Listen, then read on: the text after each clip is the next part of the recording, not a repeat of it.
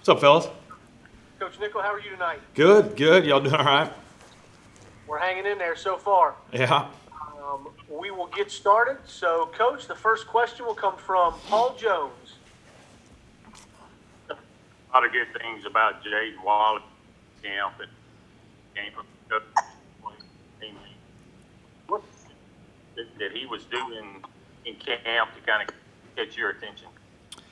Yeah, he, being a quarterback, he kind of understood things quicker. Doing all the routes and all those kind of things. That took a little bit longer, but real eager and intelligent and worked hard. And so, like anything, right, those three things are pretty important. So he was the ultimate, has just kind of been getting better every day because of those things. He's more comfortable each and every day, so that's been very very good for him. And again, I told him today we got to be, really all our group is in 3 weeks we got to be a lot better. We got to be a lot better in a week. We got to be better in 2 days from now. So that's kind of where we're at in my room, and so hopefully we'll keep doing that. Next, we'll go to Ben Portnoy.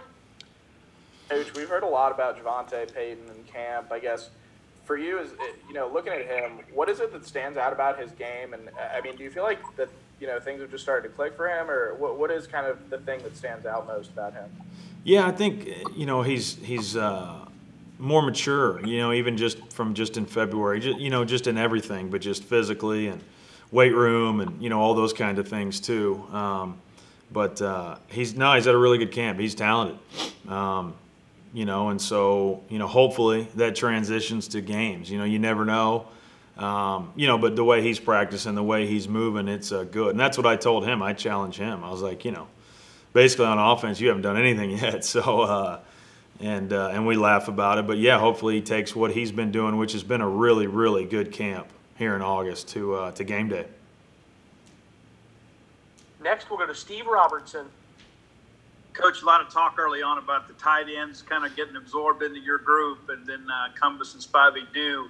However, neither one of them appear to be, challenging for a two deep. What do they need to do to kind of get more in the mix with you guys? Yeah, I mean, I think we're definitely still in a, trying to still, I don't want to say figure it out, but there's a lot of guys kind of in the same spot. We obviously had to throw some folks on the two deep there, but and I'm not being, it really is a competition every day, and we're still kind of sorting through some of that. Every now and again a guy's got to, been a little banged up here and there, those kind of things. But I treat them like they're all the same. I know their body types are different, but what we're trying to ask them to do is the same. And so, I think it'll be a little bit of a kind of a moving target as we go. Just without having as many practices as we'd like, but nobody cares, right? We got a game, so let's go. But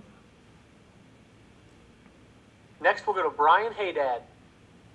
Coach, yesterday when we talked to KJ, he talked about things clicking for him at practice I guess that would have been on Tuesday, and he felt like that was one of the best practices of the year. Did you as a coach, did the coaching staff feel the same? It was pretty good. It was pretty good. The energy and the tempo they were really, really, really excited, and we're still, and they're a bunch of real coachable kids, this team, but we kind of talk about it's your team, and you guys create the energy, you guys create the tempo, and I think more than anything that's what's starting to happen a little bit, and we want that more and more, but the kids are taking more ownership of it, and that's been good, and I think that's a big part of it. If it comes from within, it's going to be a lot better than if we're just sitting there yelling at them all day. So I think that's a big part of it. Next, we'll go back to Paul Jones.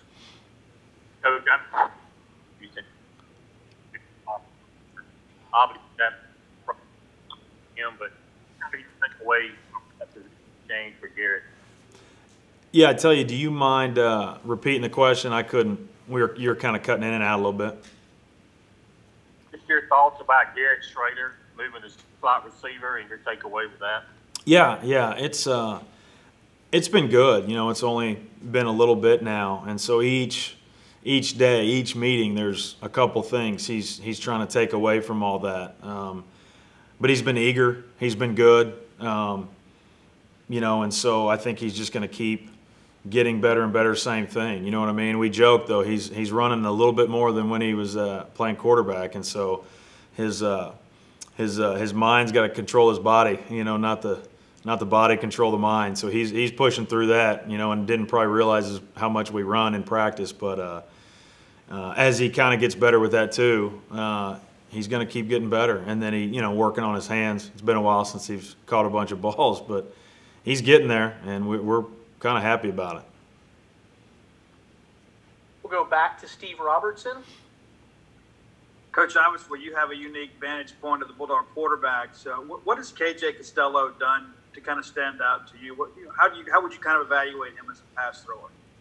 Yeah, I mean, again, playing him, it's funny. I recruited his area where he was from there in Orange County when I was at Washington State, and then some of his teammates played with us, and then playing him at Stanford against him. And so, no, always had a big arm, always was going to stand in there, take a shot if he had to, was tough in the pocket.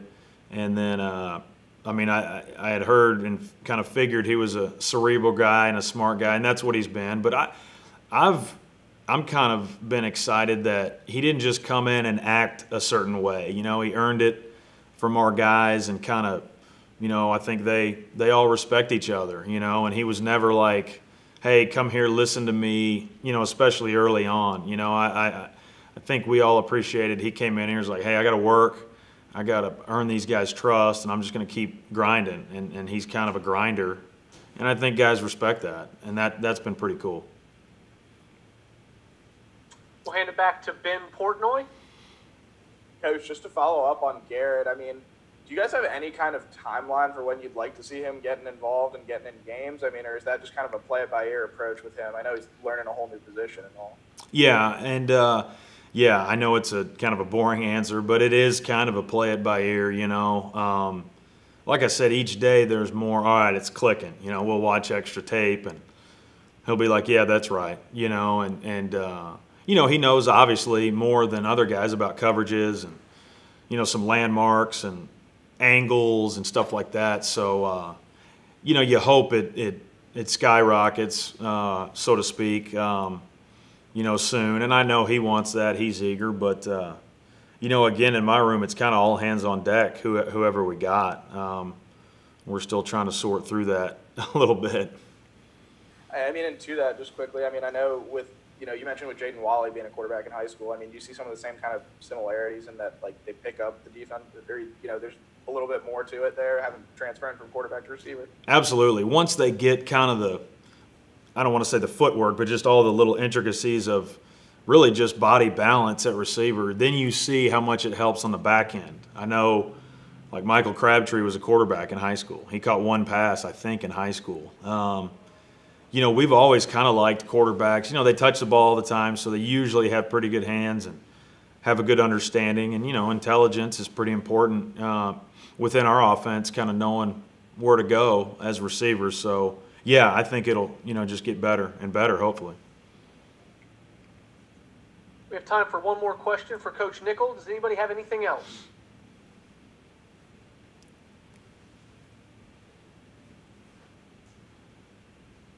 Steve with the last question. Coach, have you ever been to Tiger Stadium before? I mean, how do you kind of prepare to get into some of these SEC venues? I guess really kind of the first time as a coaching staff for many of you guys. Yeah, no, always heard about it, and have never been there. I've only been to Ole Miss and South Carolina in the SEC. So, no, looking forward to it. I know it'll be different, of course, with the fans not being there and all that, but no, it'll be cool. It'll be fun. Yeah. Coach, thanks for your time tonight. Thanks, guys. Appreciate it. Thanks, Coach.